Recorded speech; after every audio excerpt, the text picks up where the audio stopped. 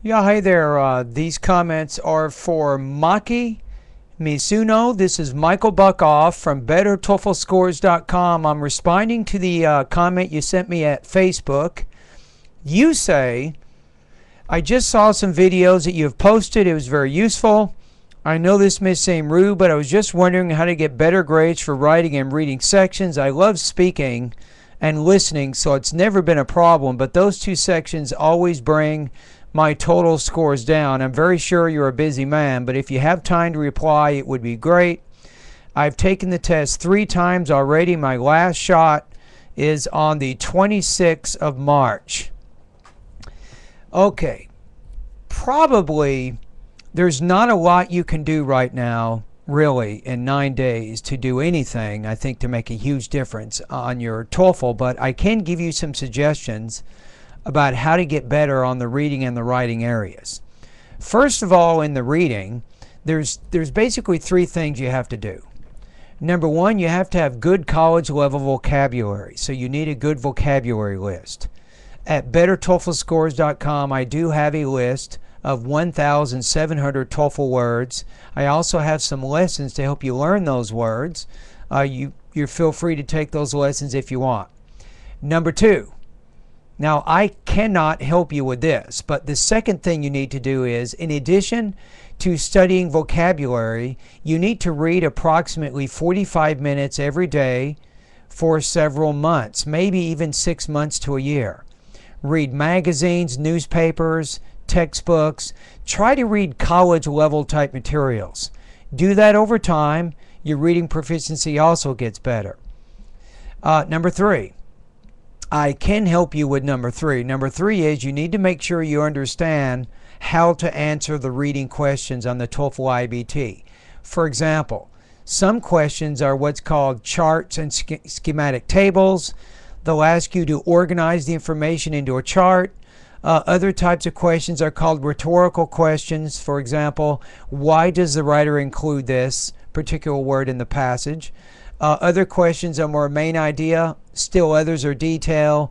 You want to make sure you understand how to identify the different kinds of TOEFL IBT question types, and you also need to know the strategies for answering these kinds of questions. So it's a combination, Maki, I think, of getting good vocabulary, learning good vocabulary, extensive reading over an extended period of time, and having the IBT test taking strategies for the reading section of the test. If you do these 3 things, if you have knowledge in these 3 areas, you definitely can get better in your reading. Unfortunately, reading takes time, and it's not something that you can do in just 9 days. I'm looking at my computer at the bottom right says March 17. You're taking the test on the 26th. So, okay, now let's talk about writing. Writing, there are a number of things that you have to do, I think. You need to understand how to organize, I think, the TOEFL IBT independent and integrated writing tasks. So with the independent task, I mean, you need a basic organization strategy how to answer those questions.